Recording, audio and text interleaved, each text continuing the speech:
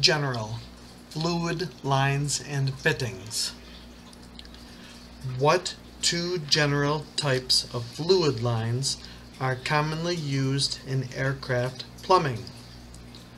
Metal tubing and flexible hose. How is metal tubing classified in size? Metal tubing is sized by outside diameter in 1/16 inch increments and wall thickness. What are the identification markings usually found on flexible rubber hose? Hose size, manufacturer, date of manufacture, pressure, and temperature limits. What caution must be observed when deburring the end of tubing after cutting?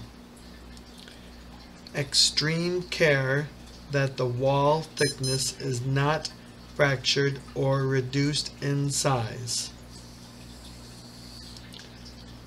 What are the parts of a military standard flareless tube fitting? A body, a sleeve, and a nut.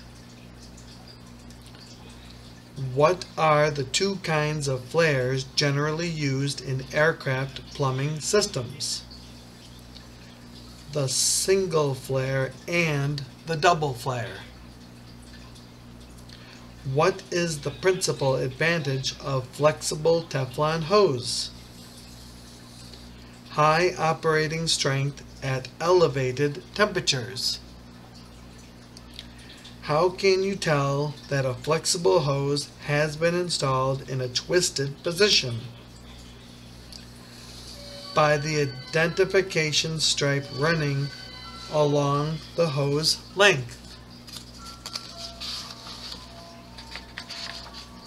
When fabricating a flexible hose, what percent of the total length must be allowed for freedom of movement under pressure? From 5 to 8% of its total length. What happens to a flareless tube fitting when it is over-tightened? The nut drives the cutting edge of the sleeve deeply into the tube, causing the tube to be weakened. What type of fittings material should be used with stainless steel tubing? Stainless steel fittings. In addition to being securely clamped in place, how should metal, fuel, and oil and hydraulic lines be installed in an aircraft? They should be electrically connected. What is the purpose of a sleeve on a flared tube connection? The nut fits over the sleeve and when tightened, draws the sleeve and tubing flare tightly against the male fitting to form the sleeve. When inspecting fittings, how may a flareless fitting be distinguished from a flared tube type? There is no flare cone and no space between the threads and the end of the fitting. How is flared tubing affected by over-tightening of the fittings? The tube flare is likely to be damaged, forming a weak point which may fail when under pressure. What percentage of flattening is allowed when bending metal tubing? Do not exceed 75% of original diameter. scratches, and nicks may be repaired if they are less than what percent of the wall thickness? 10%. Flexible hoses should be clamped at least every how many inches? 24 inches.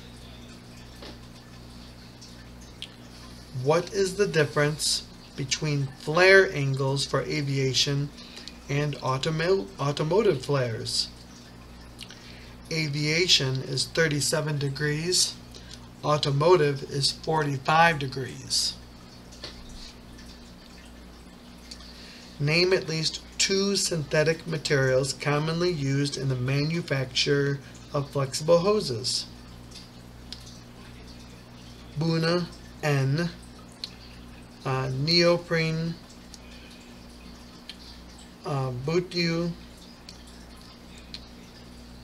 ethylene, propylene, DN rubber, EPDM, and Teflon.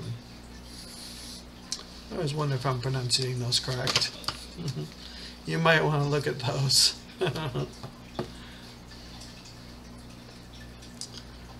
What is the maximum interval for repeating the required markings on a flexible hose? Not more than 9 inches along the length of the hose.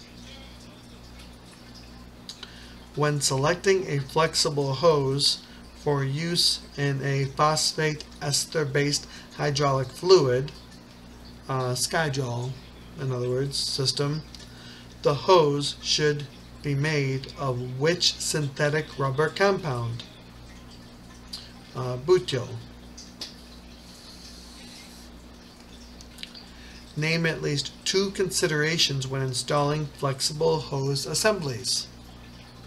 Slack, flexing, twisting, bending, clearance, and clamps.